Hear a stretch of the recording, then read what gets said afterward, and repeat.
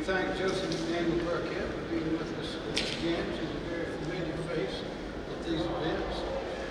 This is a great day. We love doing happy things here in the State House, which is, I think, the most beautiful one in the United States. We have a great history. We have great people, and it's always a big pleasure when we have a new law, something that comes into effect. Very much needed, it's very much common sense, very practical. In some areas might even mark a little bit of innovation and imagination, because everybody had this.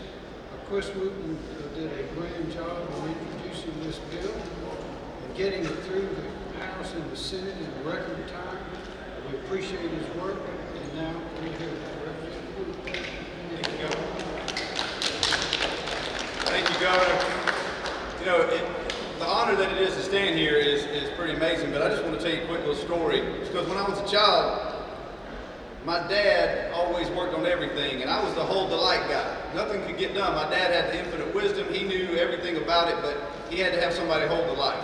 And I was the hold the light guy. So I knew at a young age that holding the light meant something. So I think today's word is all about faith in the light holder.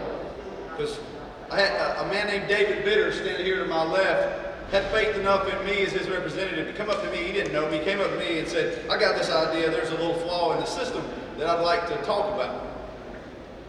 He didn't know me, but he knew that he had faith in what he had been told all his life, and that's to voice your concerns, and let's see if we can make it better than we found it.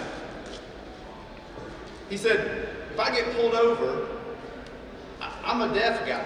I'm hard of hearing. If I get pulled over by an officer for a taillight being out, I don't know why I'm being pulled over. And if that officer tells me to do something, I can't hear him. So now we're both scared.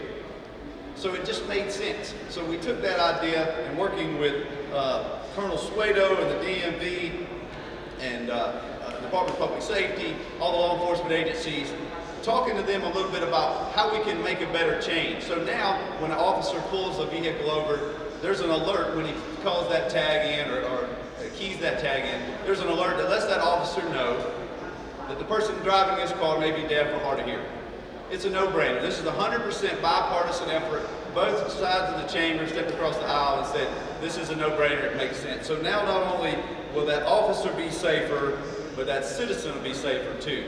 And in these times that we're living in today, I think we need a lot more of that. So thank you, Mr. Bitters and his Deaf Association for having enough faith in me to pick me to introduce this bill.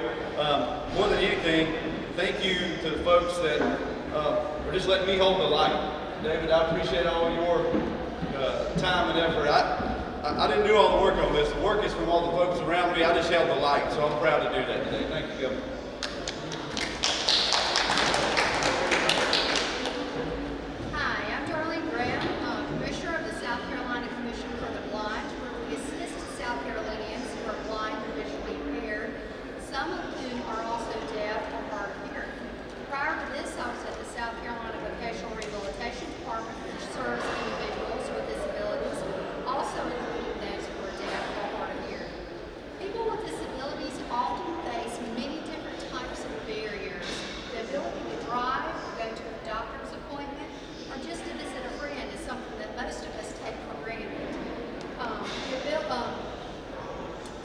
However, deaf individuals have faced many challenges over the years. In the 1920s, when the first motor vehicles laws were created, the National Association of the Deaf had to demonstrate that deaf drivers and hearing drivers were equally capable of operating vehicles. And challenges, unfortunately, still exist today. Today, a routine traffic stop can be a scary experience for anyone. But for someone who is deaf or hard of hearing, it can be extremely scary. When a deaf person doesn't respond in the way that a hearing person expects, not only can it lead to misunderstandings, but it may end in tragedy. Many deaf people use their hands to communicate, and sometimes police officers may perceive this action as a threat. This proactive legislation signed by Governor McMaster will help remove this communication barrier, making communication easier, will also help reduce the tension and anxiety that can occur during a traffic stop or incident. This legislation will help keep everyone safe, both in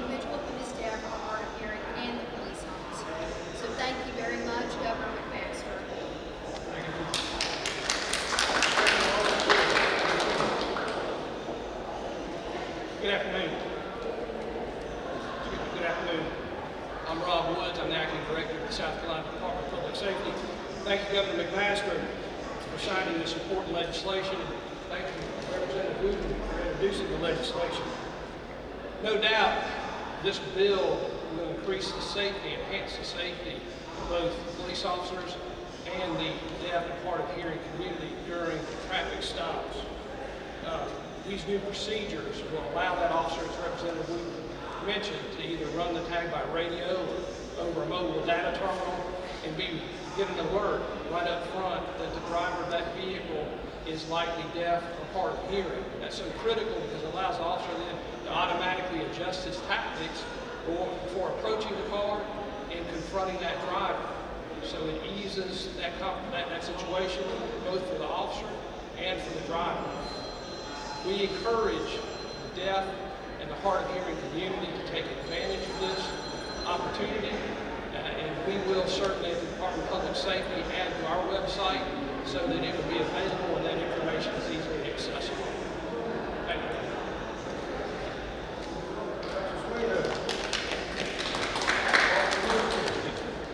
Good afternoon. I'm Kevin Schwader, the Director of Motor Vehicles. I want to start out by thanking the Governor for giving us an opportunity to put this together. I will tell you that working with Representative Chris Wooten has been particularly special. When a Marine starts working with a soldier, ugly things happen. I will tell you that he wasn't really known for, what did you call it, holding the light. I think it was swinging the hammer, because he wanted to get in there and make this work. And this bill was one that evolved over time, which is what really makes it exciting. You know, we were focused together initially on just taking care of individuals that are hard of hearing and would have their encounter with law enforcement. But we realized over time that this was an expandable bill. This won't be the last one. We were originally looking at, do we put, for example, hearing on the registration or on the driver's license? And there's not enough real estate to do that. But law enforcement will have immediate access to a record during a pullover to determine whether or not there is a medical condition that deserves their condition available. And because of the way they're doing with member services and with the Department of Public Safety, every law enforcement officer in the state will be able to look into member services and determine whether or not this individual has got a hearing condition now. It will probably evolve to other things like ADHD or anything else that may have an impact on that pullover opportunity. And so the fact of the matter is, what started off as a single item on a bill is going to evolve over time into something much better to better serve the community, both the handicapped community, the community at large, and the law enforcement community. And relations will do nothing but get better as a result. So I appreciate the Governor's effort to go ahead and pull this all together, but really appreciate Representative Wooten's ability to go ahead and handle the hammer rather than the flashlight.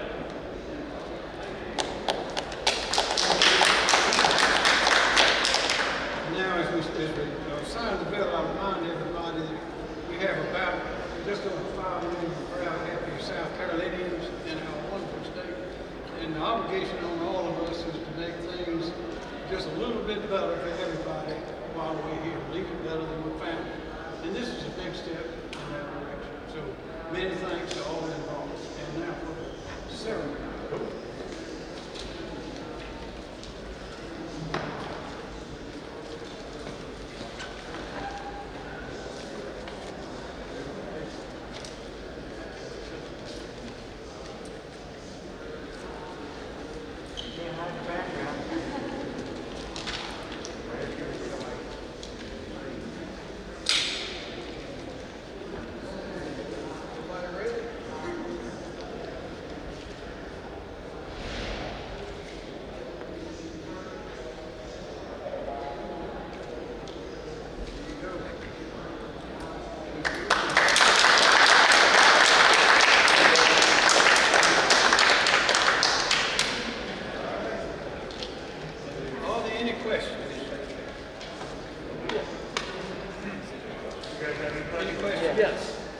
If I could, for Director Woods, so given that law enforcement's going to be able to run these tags and run the plates to find out if someone is hard of hearing, is there any particular training that they already have to where they'll actually be able to effectively do that stop to where it's, you know, considering that? Yeah, that's really a great question.